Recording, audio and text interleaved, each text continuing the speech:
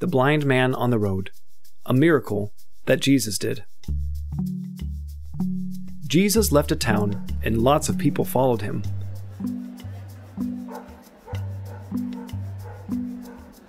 In front of the town, there was a blind man.